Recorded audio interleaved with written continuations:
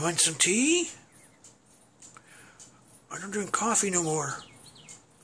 I used to. The doc says I can't have it no more. Tea's hot.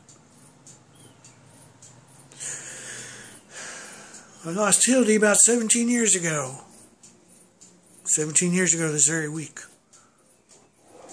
We're married almost 50 years.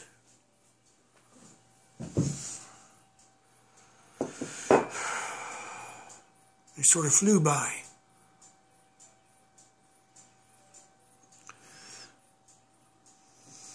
I don't use sugar more than I used to. Ketchup and mayo too. Don't like mustard that much. Like condiments. So how'd we meet?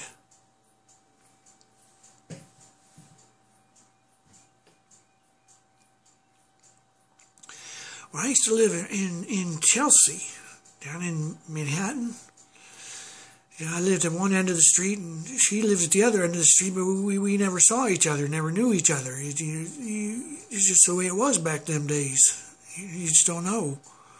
And one day, I went to the store to get some sugar, and no, I got some bread, and butter for supper. Daddy was cooking.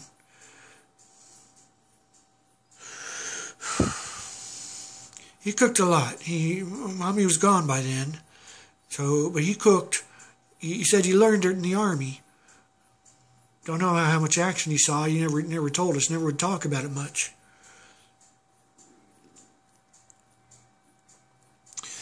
So there I was one day. I was walking into Corvini's Market and not watching where I was going, and I bumped right into her. She was no, it was the other way around. I was coming out, and she was coming in. And we bumped right into each other, and I said, well, you see someone, especially that pretty for her first time, you think, wow, she's beautiful. I mean, she had these eyes that we could, that sparkle the night, and this smile that would light the universe. And we just sort of looked at each other and said, okay, sorry, excuse me. And then, one thing led to another, and I got her name, Hildy. It was short for Hildegard. And she's named after her grandmother. Came over in the boat from Ireland. Yeah, that was it. And so we got to talking, and we decided to go out and see each other.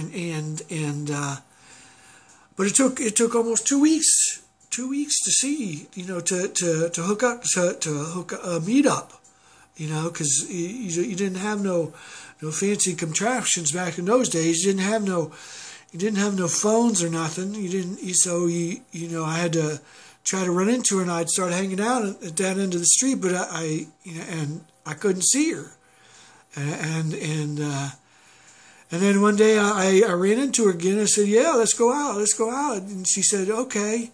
And we started going out, and then we liked each other, and she weren't seeing nobody, and I weren't really a ladies' man. I mean, I like the women's, but I didn't see them that much. I mean, go out. I mean, I had a friend Ernie. Ernie used to have a girl every arm all the time, and he could charm the bull out of the ring. His way of talking about. I was never that good at talking. And so I said, okay, let's go out, and we went out, and within 6 months we was married. Married for almost 50 years.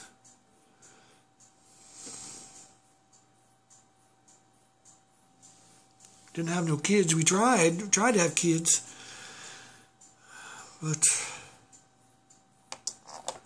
It's never worked out for us. You know, the good Lord never saw fit to give us kids for whatever reason. And, you know, you just say, thank you, Lord, and you go on about your business. We had our good times. We had some tough times, you know, at the beginning, you know, like every young couple does, I suppose. But you know, we hung in there. We hung in there with each other, and we loved each other. And then she got sick, and it got worse and worse. And I mean, you know, after years, you know, and then she got sicker and sicker, and she was in the hospital, and then she finally left us about 17 years ago. It was very weak. Did I say that? I loved her.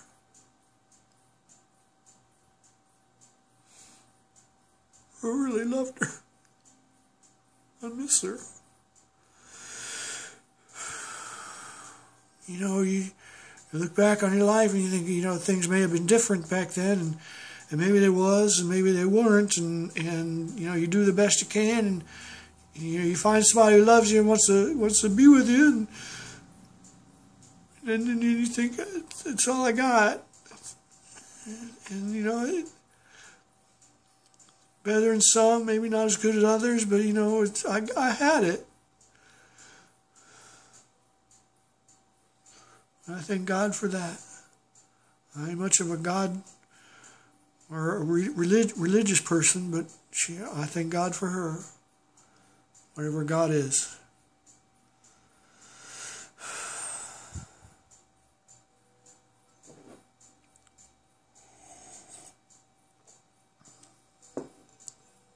Tea's cool off a little bit now.